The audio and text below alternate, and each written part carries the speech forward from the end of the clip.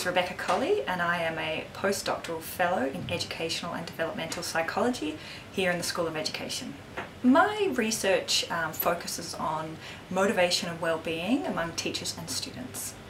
One study that I'm conducting at the moment is looking at how principals can support teachers' motivation and well-being.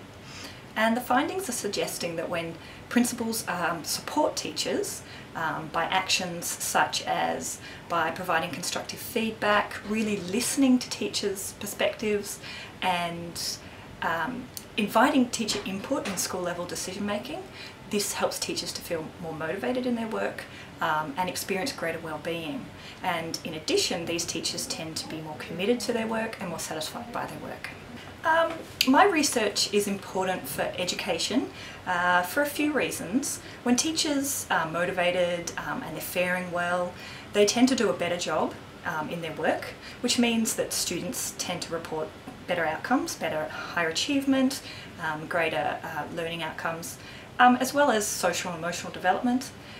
It's also important for financial reasons. When teachers aren't faring well, they tend to be sick, they might be burnt out, they might quit the profession more often, and this has huge financial ramifications.